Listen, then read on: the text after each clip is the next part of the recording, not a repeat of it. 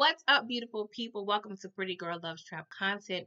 This is my recap slash review of Snowfall Season 5, Episode 5, Iliad, okay? Y'all, Snowfall is my favorite show. But yeah, there was a lot of weird little things going on. So your girl is a little, conflicted as to how she really felt. I mean, it gave us a lot of action, a lot of things was going on, but there was a lot of few moments, like what's going on over here, all right? So you guys, let's get into it, okay? So we start off, oh boy, so we at the office, okay? And your girl Sneaky V, aka Veronique, she's on the phone discussing the whole situation with the downtown building that Franklin is investing all of his time and money in. And he's coming in and she's getting him abreast of all that what's going on and what they need, and pretty much what's needed is that money, okay? So he was like, okay, set it up. We're going to start transferring the money from the offshore accounts to, the U.S. accounts and whatnot. And something tells me something is going to go terribly wrong about this deal. I mean, this whole season has been about this deal, and I'm a little worried. I'm a little concerned. Like, things don't really happen as planned in the drug game, okay? So we'll see. So, your girl Veronique, she was like, well, that's not all that needs to be transferred. So we are, entering the situation with Louis and Unc. Okay, so they are pretty much telling Louis and Unc, like, hey, we kind of need your money for this building. What's up about the transfer? Okay. And so your girl Aunt Louis was like, we did not give you an answer. We did not fully agree to this. Of course, Franklin, he is a little frustrated. And I understand him wanting to make sure the family is good and have a way out in terms of, legit life. But he kind of has to understand, like, everybody does not want to go the same path as he. Now, he's going a great path in terms of real estate. So he has a great idea, but not everybody wants to, share your dreams. And that's what Aunt Louis is telling him. So Franklin is pissed and he offers them a discount. He was like, hey, yeah, instead of the 10 mil, how about just 5, okay? And we just need 10%, okay, to, start this whole process. And of course, Aunt Louie was like, I don't know. And Jerome, he was feeling the same way. I mean, Franklin is asking, well, he was initially asking for 10 million. And that was pretty much all Louis and Jerome had. So when Franklin gave him the option just 5 million, I felt a little better because I'm one not to put all the eggs in one basket, just like Aunt Louie, but she still declined, okay? And Franklin, he left, he's pissed. He doesn't understand why she does not want to agree to this. But yeah, sometimes you can lead a horse to water. But yeah, I don't know. Like, it's a genius, idea, but I do feel like there's going to be some blowback, something that prevents this deal from happening, okay? And so Franklin is upset because he's like, dang, we have to put all of our money now, well, more of our money into this deal. And I'm like, Franklin, what percentage of your full earnings are going towards this building, okay? I just hope it's no more than 30%, maybe even 50. I mean, let's gamble a little, but bruh, how much you putting up in this building? I mean, I understand it's a lifetime, it's generational wealth. I get it, but let a sister know. Run me them numbers, okay? So we see his mama, okay? Sissy over there meeting with Raul or Ruben. I think it's Ruben, child. Your boy over there telling her, like, hey, we're gonna need you to stick this nice little pen, this little, recording device into Franklin's office. And she was like, bruh, I didn't agree to that. Like, when did snitching on my son come into play? And, she was explaining, like, hey, I understand. People like you in whatever organization you come from, they just don't want the one thing. They just don't want me to get what I want. They're going to need something too. But she was like, my son is not a part of the deal, bruh. So I don't know about this. And Ruben, he really didn't have a good comeback. Honestly, your boy was kind of stuck and was like, okay, well, we can slow this down a little bit. I'm like, yeah, slow it down. I mean, no, not yield. We need to stop. Okay, sissy, what are you doing, homegirl? Like, I get it. You want revenge for your man. But I didn't want all that. Let me just stop, y'all. I know that's her boo and that's her hubby, I guess. All right. But yeah, Sissy, I feel like she's going to do something. We just don't know what. But yeah, your girl is not going to stop. And I don't know how I feel about it, okay? Well, I do know how I feel about it. Sissy, stop. We are a drug organization. Come on, like, this ain't gonna work. Anywho, so we see y'all, Lord, Franklin, and Teddy, okay? They're doing their little routine drop. But we see a new face, okay? So apparently your boy Peaches, okay, he called out sick. He, put some sick time, some PTO, something up in there because we got some new dude that's supposed to be Franklin's security. And then we see Gustavo and Teddy, all right? So they're, about to do the exchange or what have you. And in the midst of the exchange, we see a little van come up and they was busting shots, y'all. They was shooting up the place. They had on little brown and black bandanas. And, they were African Americans. So it looked like, it was a little, local gang. But yeah, y'all, gunfire was ablazing, okay? And your boy Teddy ended up getting shot. And yeah, he ends up leaving your boy Gustavo. I'm like, oh, Freddie, you ain't no ride or die. And see, Gustavo always been a real one when it comes to your boy Teddy. So I hope this show your boy Gustavo that Teddy ain't for you, okay? Learn that ASAP pronto, Gustavo, okay? Because we do not need you to be in harm's way, okay? And so Franklin's boy goes down, okay? The security. I'm like, dang, bruh. This was the shortest employment in history. Like, Franklin, I'm gonna need you to beef up your security. Your girl, Veronique, even though I don't like her, she did make a good point about needing some more security. So yeah, at least 2 people, bro. At least 2 people. And bare minimum 2 guns for yourself, okay? So your boy Franklin ended up telling Gustavo, like, come on, let's go, in the car. And on the way in the car, Gustavo ends up getting shot. And so, Franklin, he ends up, smashing into the van, causing, the radiator or something to go out in his old school. And so they end up, going down the street and parking and pretty much having to walk the rest of the way to find, somebody to pick them up. Mind you, they have $3 million in cash on them, okay? There's 2 bags full. So it's about 1.5 million in each bag, okay? And so we see graffiti all over the place. So Gustavo noticed, like, hey, we are in the gang territory. Yeah, this may not be good, bruh. Lord. So we cut to Auntie, Uncle, and Veronique, as well as Sissy, okay? Because Franklin needs it, yes, when it comes to this building, okay? And your girl Veronique was like, hey, maybe Sissy can talk some sense into your auntie and uncle. So they are having a good little classy lunch, and your girl Sissy, she's doing one of her little monologues, sounding all prolific and whatnot. And so Aunt Louie is really still not trying to hear, but in the midst of this conversation, Louie and Uncle Jerome, they both get a 911 text. Well, not text, Lord. It ain't that decade. They get a page, a 911 page, okay?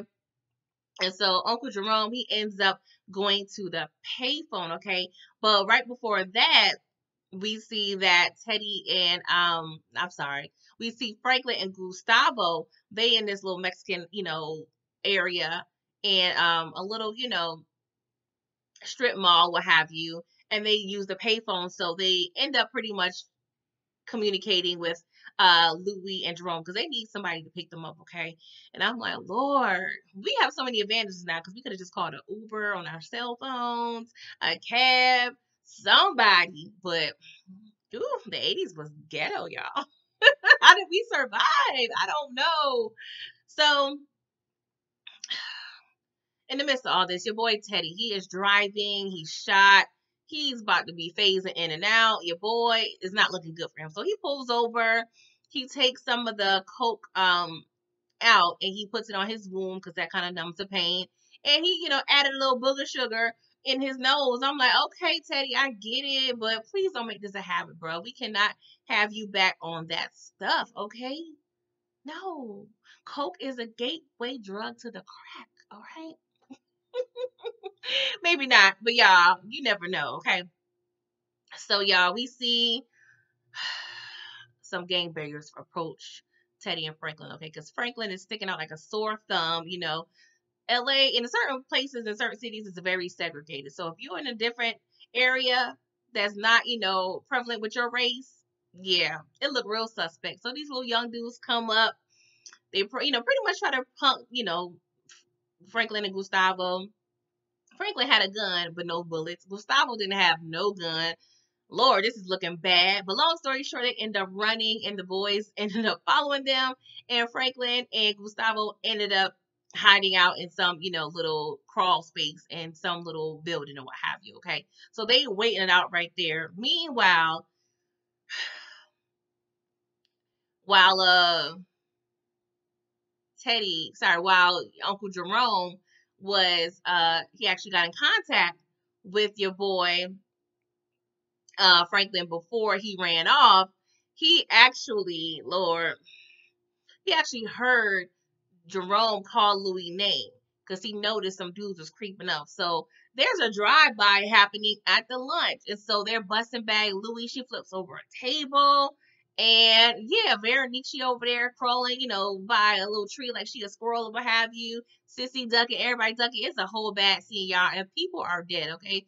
They done killed like all the employees in this little restaurant. It is so sad, y'all. And I'm like, bruh. Who are these people? Who sent these people? Who sent these people? Is it the cartel?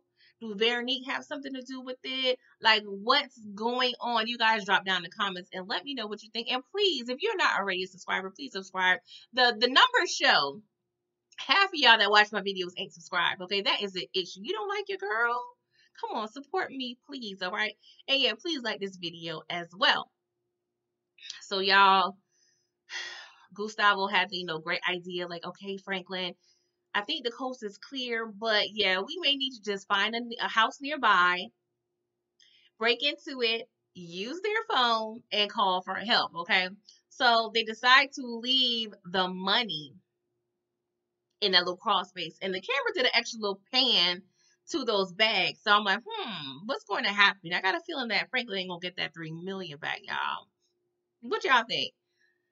So back at the restaurant, okay, we're dealing with the aftermath, and yeah, it was a couple of things that I just didn't agree with. So soon as the gunshots ended and the people leave that was doing a little drive by, what have you. Once everybody realized it was okay, we see Aunt Louie, Uncle Jerome, Sissy, and Veronique.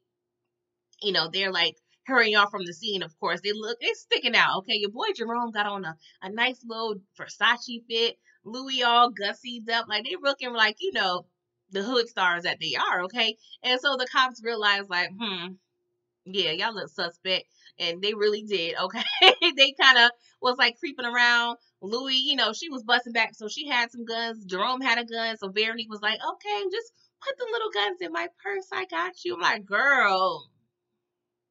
Now, she is a lawyer, so there's a way if she had the guns on her, she may have been able to finesse the situation. But yeah, I don't trust her as far as I could throw her, okay? And I can't throw very well, all right? So, the cops, they have Jerome, of course, black man. They have them all hemmed up. They have the women sitting down on the curb. So, I guess one by one, they were trying to see what each one was talking about. So, they proceeded to ask your girl Veronique to stand up. And she was like, oh no, because she got these guns, honey. We can't get caught. And so she puts on a performance of a lifetime. And Sissy was like, she's pregnant, she's distressed. And your girl Louie came in a clutch. She was like, hey, I'm a CI for Buckley, whatever the hell his name is. I don't like him, but I'm a CI for him, okay? And yeah, can you please call him? Because he said if I get in any trouble to call him. So Buckley shows up, pretty much get some clear from the situation, but Jerome ain't feeling him, okay? He was like, I'm tired of you disrespecting my wife when it gave you all the coke and all the female pleasure that we had to offer at our clubs, okay? So yeah, I'm gonna need you to back, okay? Back up, and yeah, leave us alone, all right? And I'm like, Jerome, like this dude low-key could just arrest you right now. I mean, this is not the time or the place to curse him out. This is not your territory. I'm gonna need you to calm down. But you know how Jerome is. He all passionate and whatnot. So, anywho. So, y'all, I don't think I talked about Leon, okay? So, Leon, he's on his revolutionary, ish, whatever, his black power to the people. I'm like, yes, Leon, yes. So, him and his boys go and meet Avi because, he don't put in an order, okay? It was on backboard. He wanted rocket launchers, all the works, okay? So, him and Avi and the crew, Avi has his people, Leon has his people. They're, having this like really illegal transaction out in the open on the street. And I'm like, what are we doing here? I mean, yeah, it was a little warehouse, but couldn't y'all go inside? Like, make it make sense. So in the midst of, the transaction, Leon was like, can I, cancel my order about the rocket launchers? I'm just gonna need some pistols and guns, okay? And your boy Avi was like, I don't pay for these, like no refund, okay? I want my money, all right?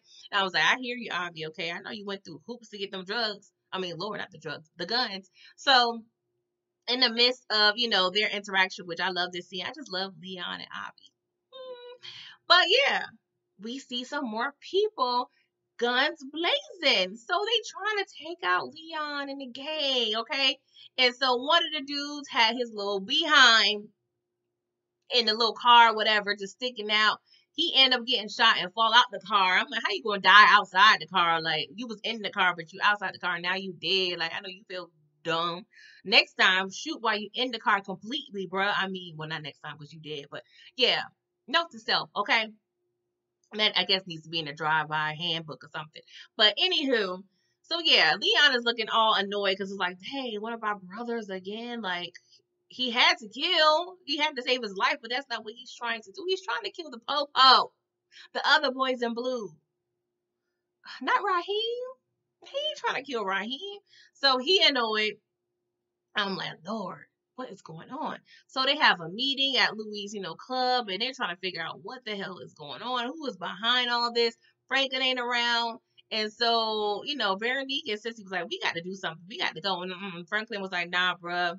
We gonna find Franklin. I'm sure he's fine. I'm gonna need y'all to stay here, okay? Because he will go crazy if he find out something happened to y'all, all right? So we see Teddy, okay? Teddy, he goes to one of his old contacts' house. Okay, she's some woman. She was speaking Arabic, so yeah, she notices a car with bullet holes in her driveway. Okay, and she's like, what's going on here? She see a trail of blood, so she ends up picking a shovel from her yard and goes into her house because she just came from her little run or what have you. So she comes and she's like, who's dripping the blood from my house? Who's in my house? And I'm like, girl, this was kind of silly to me, y'all. I'm just saying, I ain't about to come inside my house when I ain't scrapped. And with some men's with me, like, come on, like, make it make sense. But anywho, she sees Teddy on the ground. She calls him Thomas. So I guess that was his old code name, whatever operation she was a part of. And apparently, she, was frustrated because he stopped paying her. So she was either a witness or somebody doing some favors. Anywho, your girl, she was like, I need 250 bands to save your life, bruh. How much you think your life worth? So he was like, money ain't an issue, boo boo. So fix me up. So she realizes the injuries are not this serious. She ends up performing surgery on your boy, but your girl got issues. Okay, she has the problems. Okay, she ends up pleasuring herself after performing surgery. So yeah, there is a mental case amongst us. Okay, so we need to watch out. Okay, her name was Parissa. Okay, so if y'all know Parissa, know that she's crazy, all right? Crazy, all right? So, Teddy's over there recovering on her bed and what have you. And yeah, she was like, well, let me see your keys because I need to move your vehicle because a vehicle with gunshots, that don't look good in this neighborhood. So I need to move it. So when she get in the car, she's looking for something. I was like, you ain't trying to move this car. You trying to get your little come up. So she ends up seeing all of the drugs, y'all, all the drugs in the trunk. And I'm like, what you got planned, girl? She gonna hold this for ransom? What you gonna be on the block? What are you about to do, girl? Because we don't trust you. We know you cuckoo for Cocoa Puffs anyway. All right, y'all. So back at Franklin and Gustavo and their adventures, okay? So they eventually find a house with no car in the driveway, no bars, open window. So they goes in through the window. Your boy Gustavo need to be a little more graceful, okay? Because he's making all of the noise coming up in this house, what have you. So they try to use the phone, but yeah, the phone ain't working. It's dead. And yeah, they notice all these like stuffed animals, like is Animal Kingdom up in here. So we see this little weird man come from behind and shoot them with tranquilizers, y'all. I'm like, oh my God. I am getting PTSD. Okay, I don't know what was giving me like a get out feel. Like I don't know what was about to happen. Okay, so long story short, he shoots them two with the tranquilizer gun. They wake up in a cage next to a tiger. Okay, so they are under distress with the Tiger King. Okay, and before that, when Franklin was waking up, he was kind of getting, out of consciousness. He was mouthing some words. I grew up with you. I loved you. I'm like, oh, you talking to Mel, Franklin? Do you hear that, Veronique? He don't want you. He don't want you, girl. Just get out our lives, please, because I ain't feeling you. We ain't feeling you. Oh, Jesus. Anywho, y'all, I think that is pretty much all that happened in this episode. Sorry if I missed anything, but yeah, your girl, I give it like a B minus in terms of a grading scale because I really enjoyed it. It was very impactful, entertaining, a lot of action. I love the action, but there were a lot of moments where I was like, what is going on here? This is normally not the route of Snowfall. So it was really unexpected for me, but it's still Snowfall. I still love it, but y'all don't be pulling that no more, okay? I ain't got time for the shenanigans, all right? But y'all let me know what y'all think in the comments. Please like this video, subscribe to my channel, pretty, please, okay? And I will see you guys for the next episode. Toodles.